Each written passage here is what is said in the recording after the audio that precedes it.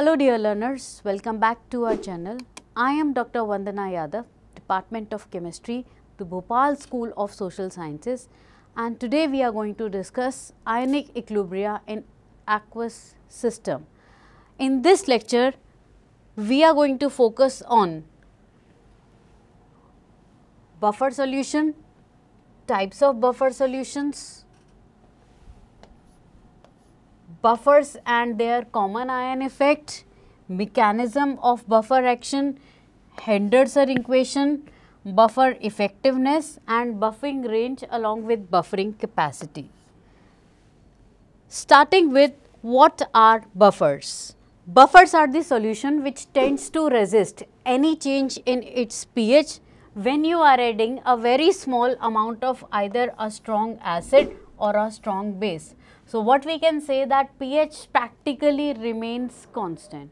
Moving on to types of buffer solution. Buffer solution can be solution of a single substance, in that solution of salt of weak acid along with a weak base.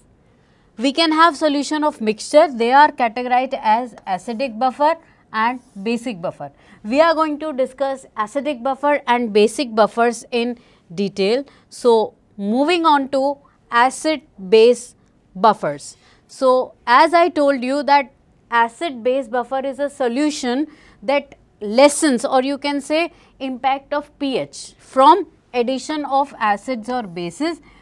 Whatever amount of acid or base you add in the buffer solution, there will be practically no change in its pH. So, we can say that acid base buffer consists of what? Consists of pair of conjugate acids and bases.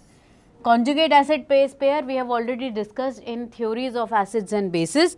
So, acid base buffer therefore we can conclude is a solution of weak acid like acetic acid and its conjugate base, and if it is a basic buffer then it consists of a weak base along with its conjugate acid.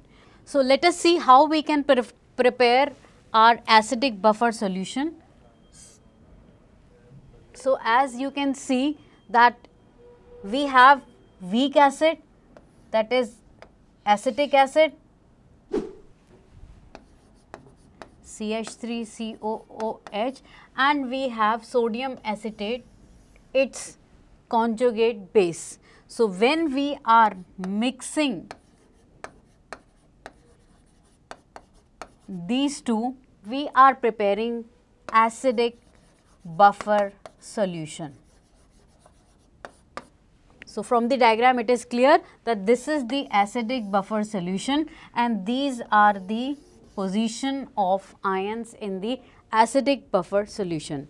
Moving on to basic buffer solution. So, you can see that basic buffer solution consists of weak base like ammonia, as you can see in the picture, and it consists of its conjugate acid like NH4Cl. So, if you mix them in equivalent quantity, you are preparing basic buffer solution.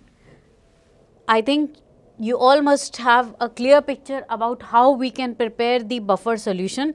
Now, moving on to buffers and common ion effect. So, common ion, we have already discussed this in theories of acids and bases, but here also we are going to relate buffers and common ion effect. So, basically you can say that buffer works through common ion effect.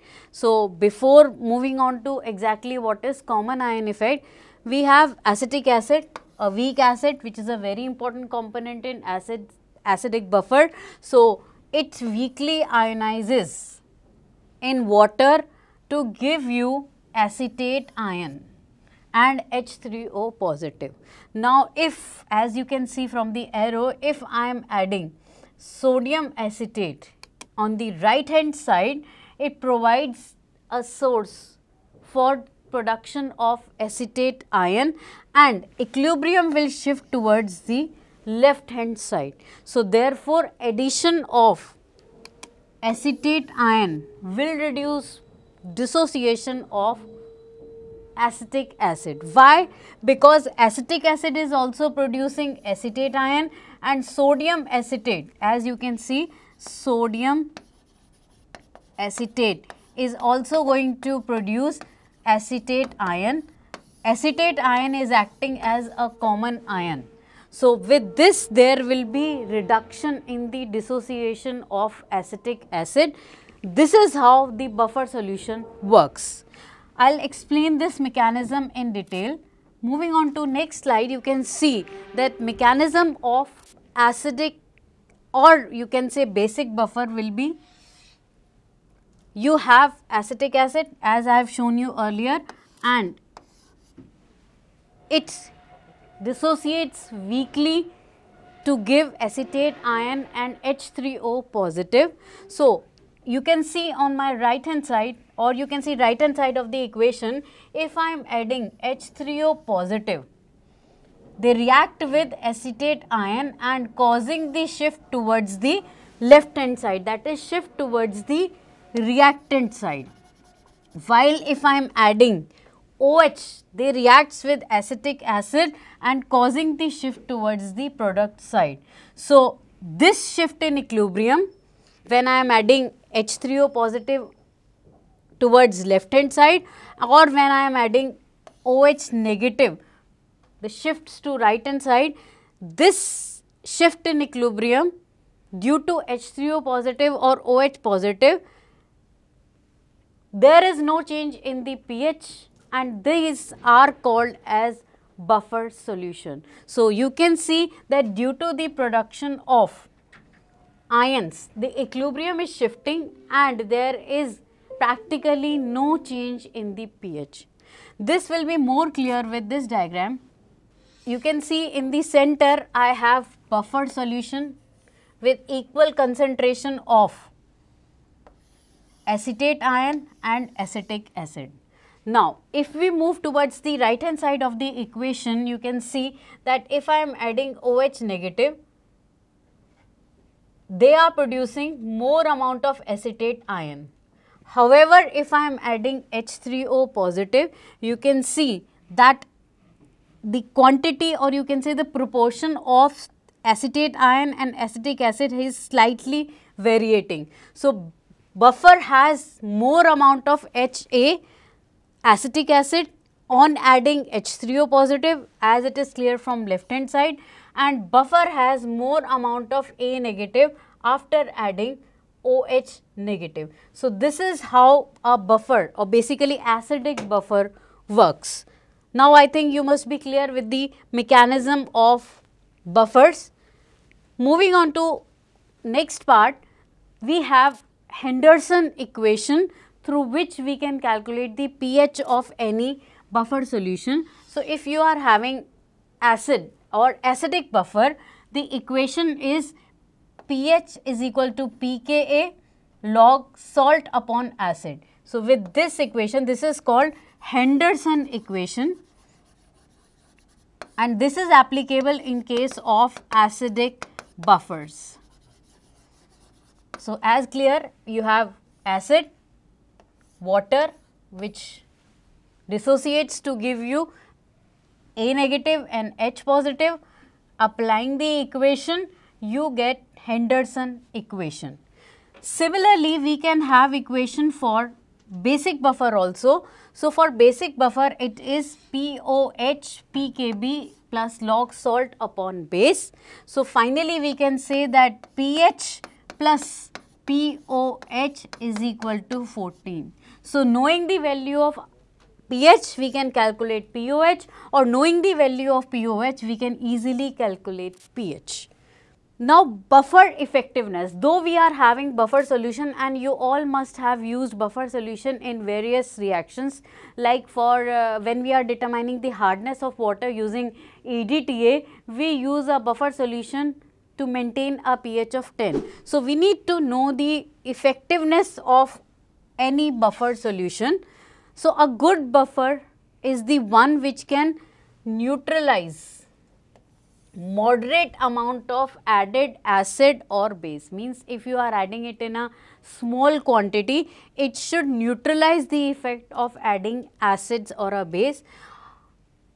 But there is a certain limit also how much we can add before the change of pH is significant. So, buffering capacity is basically, you can say, the amount of acid or bases a buffer can neutralize, and there is a range in which pH buffer will be effective. So, two things you have to remember, that effectiveness depends on two factors. First thing, what is the relative amount of acids and bases, and second is the concentration. These two factors directly affect the working of your buffer solution.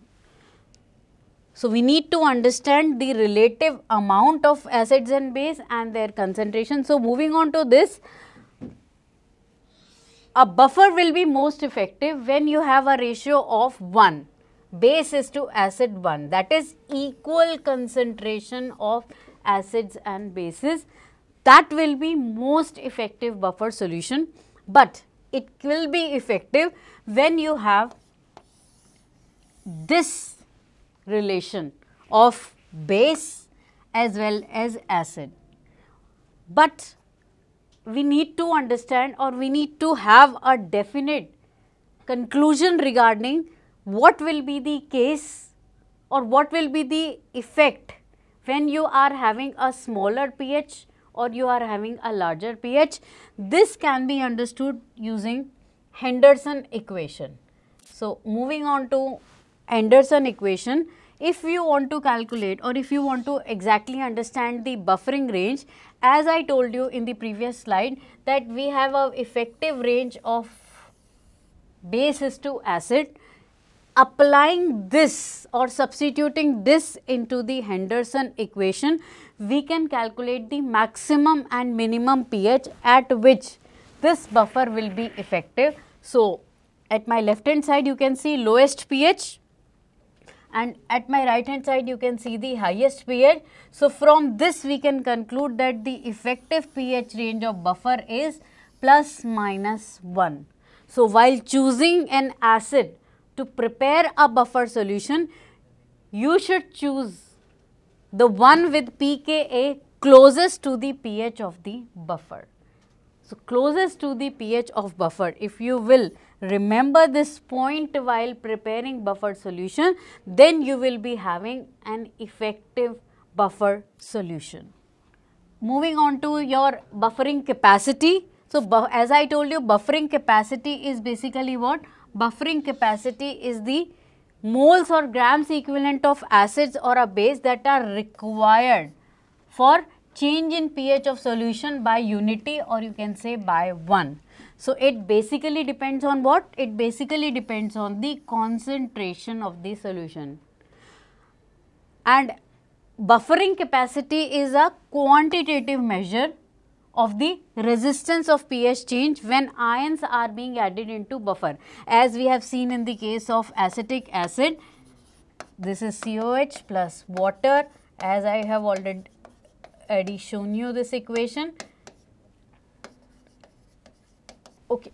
So, it is the quantitative measure of resistance of pH change when ions are added in the buffer solution. So, this is one step for preparing buffer solution. You can take second one and you can have a common ion. So, then you will be able to calculate buffering capacity.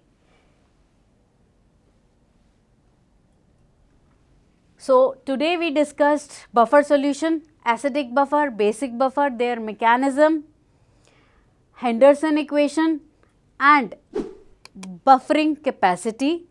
This is all from my side in this lecture. In our next lecture, we are going to discuss Henderson equation in detail.